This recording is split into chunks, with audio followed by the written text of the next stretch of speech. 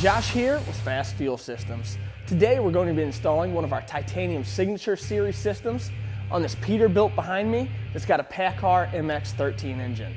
Now, just a reminder to select the proper system for your Class 8 semi or pickup truck. Be sure to log on to our website, fastride.com, and use our product finder. Let's go ahead and get this installation started.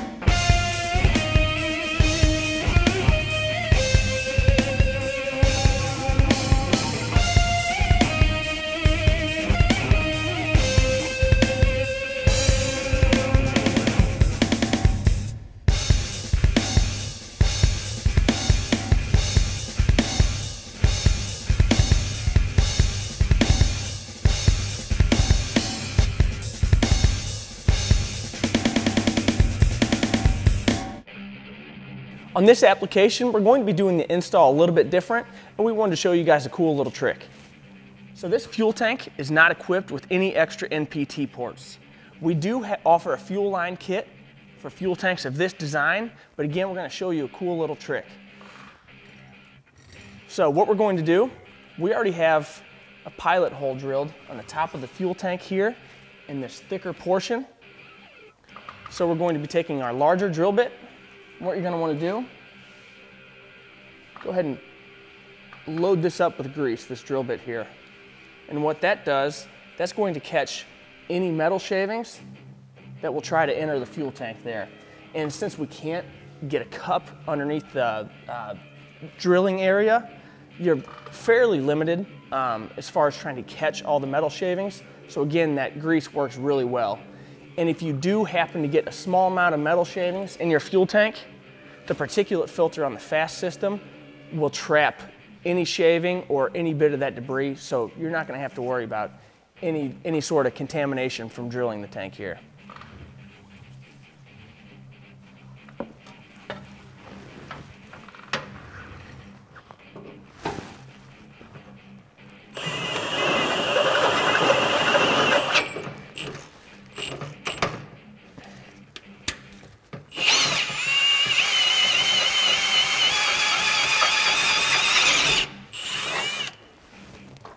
All right, so you can see, I'm going to go ahead and leave that drill bit in here.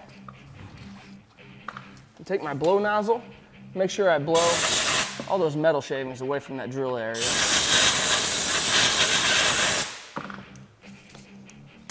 Once you've got that done, go ahead and remove your drill bit. I'm going to take my 1/2 inch NPT tap, go ahead and load that up with some grease as well.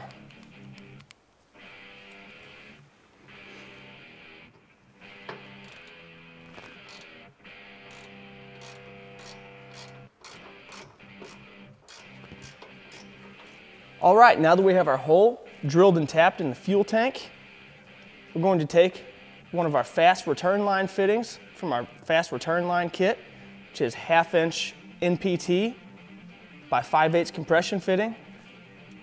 And it makes it easier if you remove the compression nut off the top of the fitting.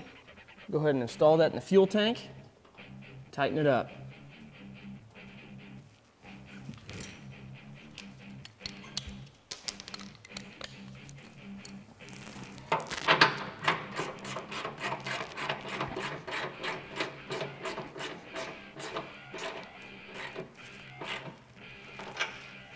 All right, pretty easy.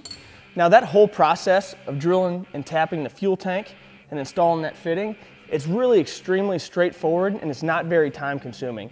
Honestly, it really only takes about 5 to 10 minutes per fuel tank.